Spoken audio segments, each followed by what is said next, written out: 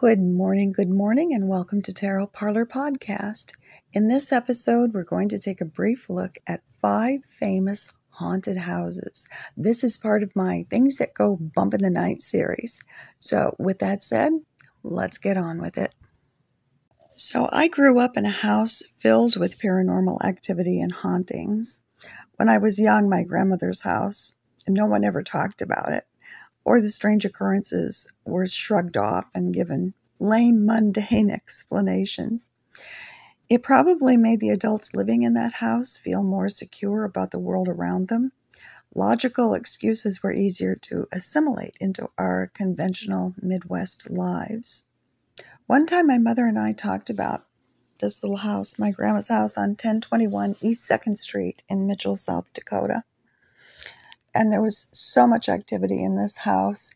I really didn't talk about it much with my grandmother, but once in a while something would happen that just would make both of us raise our eyebrows, and we would look at each other and it's like, oh my.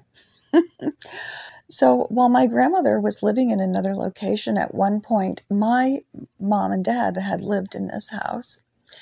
And we were talking about it together one day, way into middle age, and I was middle-aged and she was old, elderly. And we both realized that we both experienced a lot of things in that house. And my mother told me about one time when she came home from work to have lunch on her lunch break. And she said she was sitting in the kitchen at the kitchen table, and the hair on the back of her neck stood up, and she became so uncomfortable. She just left everything on the table and she left the house. And I can understand that. There was a feeling of always being watched. There were things turning on, turning off. There were things that would flip off of the table onto the floor. The kitchen oven turned itself on at one point. We were in the room, I was in the room, and everything was normal. Left the kitchen, came back, and the burner was red hot. Just lots of things. There was a haunted doll that I had in my upstairs bedroom, and that's a whole other video on its own. There was just really creepy feelings and little things going on, and it was just that kind of house. So I grew up with that. I am not a stranger to that kind of activity.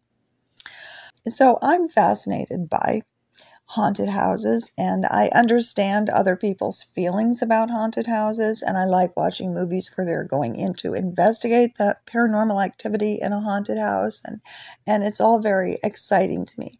As a child and in my 20s, it frightened me oftentimes until I touched upon until I decided to take my power back one time. And that's also another whole video that's coming. But you don't have to be afraid, and you can claim your space. Just know that.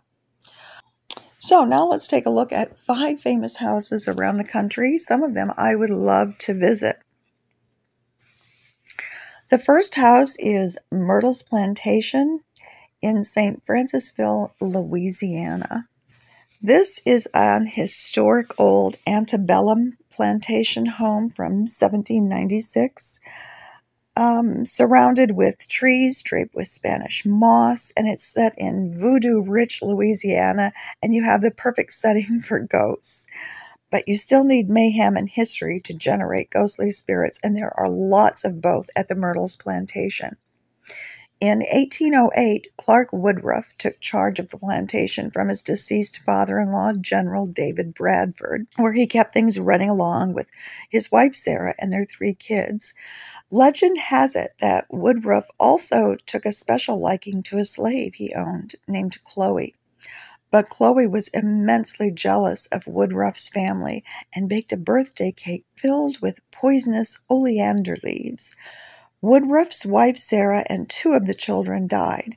Chloe confessed, but fellow slaves hung Chloe and dumped her body in the Mississippi. A host of other natural deaths occurred inside the home, but the only other murder was when plantation owner William Winter was shot and killed in 1871 while standing on the front porch. He supposedly staggered inside, dying on the 17th step of the home. Myrtle's plantation is also reportedly built on the site of an old Indian burial ground. Of course it is. And during the Civil War, Union soldiers ransacked the home. While it's hard to separate fact from fiction, popular sightings of ghosts around Myrtle's plantation include the large mirror in the home that contains the spirits of Sarah Woodruff and her children. Ghosts seen around the 17th step, and, of course, Chloe, who is outside tending to her plantings.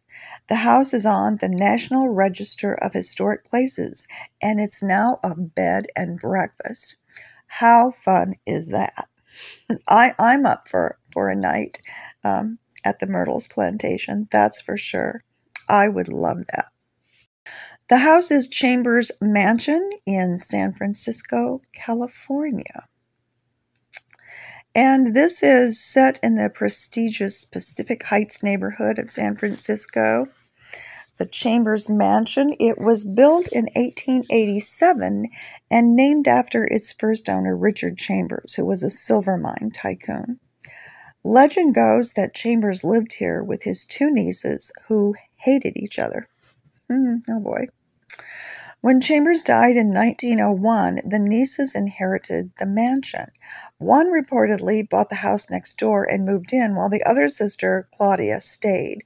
Claudia reportedly loved pigs, but met her fate one day when she was nearly cut in half from what her family called a farm implementation accident. Ghost expert Jim Fassbinder, who conducts haunted tours in San Francisco, claims that an insane member of the Chambers family, who was kept in the attic, chased Claudia downstairs into the Josephine room and killed her. The mansion was eventually converted to the Mansion Hotel in 1977, where celebrities such as Barbra Streisand, Robert De Niro, and Robin Williams stayed. Many guests have reported strange occurrences while staying there. The house is Franklin Castle in Cleveland, Ohio. Complete with a tower and turrets and balconies and stone outcroppings, gargoyles, wrought iron fixtures and fences, this imposing Gothic-style Franklin Castle is said to be Ohio's most haunted home. It was built in 1860 for Hans Tiedemann, an immigrant from Germany who became a wholesale grocer turned banker. Depending on who you believe, Tiedemann was either an evil tyrant who had a hand in mysterious deaths that occurred in the home between 1865 and 1895, including the deaths of 3 babies, or he was a decent and hardworking man but faced unfortunate circumstances. There have been many owners of the home, including a German singing society and a church group. Presently, it's owned by an internet businesswoman who wanted to renovate it and turn it into a B&B and hold haunted mystery weekends. But a fire in 1999 derailed her plans. Paranormal activity includes sounds of footsteps. Oh, babies crying. How sad. Babies crying. And doors slamming. The LaLaurie Mansion in New Orleans, Louisiana. So horrific stories of torture and abuse inflicted on slaves who worked in this house was reported in the 1830s, and the abuser was said to be Madame Delphine LaLaurie, a socialite of great wealth and prominence in New Orleans. Delphine and her husband, Dr. Louis LaLaurie, would host elaborate parties at the house, but soon stories of vicious cruelty emerged. In one tale, Delphine was whipping the child of a slave when the child broke away and ran to the roof, falling to her death. The turning point for the home came when a fire broke out, and when help arrived, they witnessed horrific scenes of punishment and torture inflicted on the slaves. And I do believe this character was featured in an American Horror Story. The Coven, and I do believe her House of Horrors was also depicted within that fictional series. So the house itself, the home, has undergone many changes in owners over the years, with one of the most recent owners, actor Nicolas Cage. Cage said of the LaLaurie house, "You know, other people have beachfront property. I have ghostfront property." Unfortunately, Cage lost the property in a foreclosure auction. The Sprague Mansion, it is located in Cranston, Rhode Island.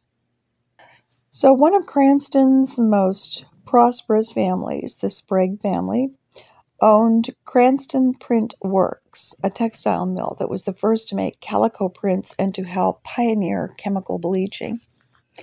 When William Sprague died in 1836, he left the business to his two sons, Amasa and William II.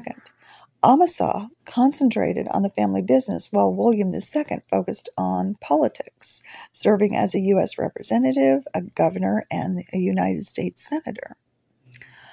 On December 31st, 1843, Amasa was found shot and beaten on the road between his textile mill and his mansion.